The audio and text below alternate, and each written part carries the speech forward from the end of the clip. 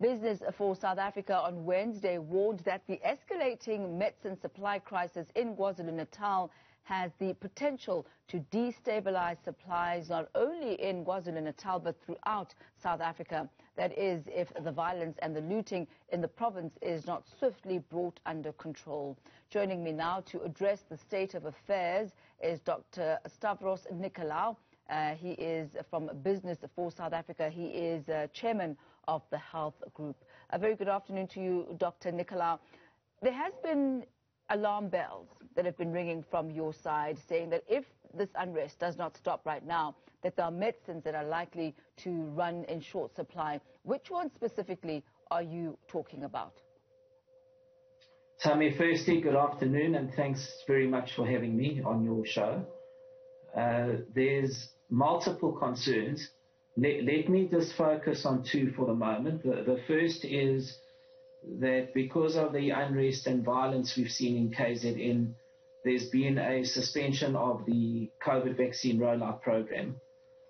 This happens at a very, the timing is not good because we had significant momentum and acceleration around the vaccine rollout program in our country. By way of example, we peaked at 190,000 vaccines a day at the latter part of last week. Of course, with what we've seen going on around the country, the numbers have dropped by around 40 to 50,000 doses during Monday to Wednesday of this week. So the first impact has been the suspension of the vaccine rollout program, particularly in KZN.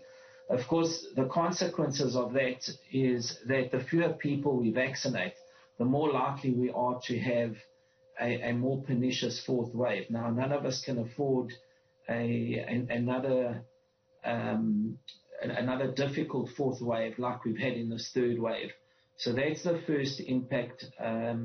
Hopefully, law and order is restored soon in KZN. If that is the case, we will be able to make up the shortfalls, provided that this doesn't endure much longer. If there's a more longer effect in KZN and certainly any other part of the country, then it is unlikely we will meet our target of vaccinating almost the entirety of the 40 million people that need to be vaccinated by the end of December. That in itself comes with consequences, of course. So that's been the first impact. The second impact is on medicine and pharmaceutical supplies. Regrettably, and with our deepest condemnation for the perpetrators, three pharmaceutical warehouses were looted and or ransacked between Tuesday and Wednesday. These are the UPD facilities, the PharMed facilities, and also the Cipla facilities. UPD on its own distributes around a third of the medicines in KZN. So you can see that unless there is restoration, we're able to move product from other provinces of the country, then that province, KZN, is facing some shortages, particularly of chronic medicines. This is not good again, Tammy, because it will mean a stretched hospital infrastructure in the private and public sector would have to start taking on patients with chronic conditions, such as type 1 diabetics who require insulin that they might not be able to get. It includes cardiovascular patients and other chronic diseases. So this is not good, and unless the situation is imminently brought under control, we will face these consequences, which are dire, unfortunately. The Durban Harbour is in itself very strategic. Talk to us about the role that it plays, I guess, in the moving of goods, specifically for business for South Africa. So, again, I've focused more on the internal picture, that's vaccines and medicines and pharmaceutical security in the country. There is, of course, as you point out, another element here. That other element is the dependence on Durban Port, which is the busiest port by far in our country, the dependence of imported medicines and also imported active ingredients for local manufacturers to produce these products in the country. And again, there seemed to have been an orchestrated attack on the port, the Durban port. And again, if this is not brought under control imminently, we could, in the medium term, face certain shortages of either finished medicines or raw materials, particularly active raw materials, that are required to produce our pharmaceuticals. Things like antiretrovirals and important medicines that are key to ensuring a health security in our country. Dr. Nicolaou, we are seeing now additional members of the SANDF being deployed in KwaZulu-Natal as well as Gauteng. Assuming that there are no more unrest, assuming that these protests actually do come to an end and that we've seen the last of them, how quickly can we expect to see a turnaround and a replenishment of essential medicines after this entire debacle? If it's brought under control imminently, then I think the disruption factor will be minimized.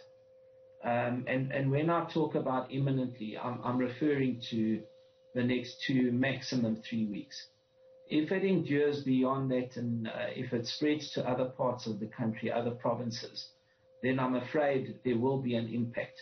So I think we're very much dependent on the short-term picture.